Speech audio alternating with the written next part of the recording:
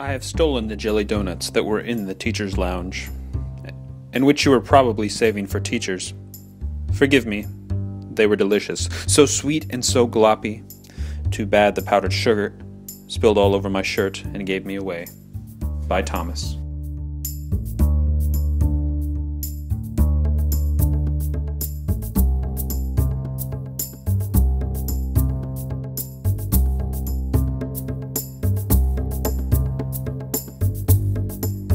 Dear Thomas, thank you for your poem. You do have a way with you, Thomas.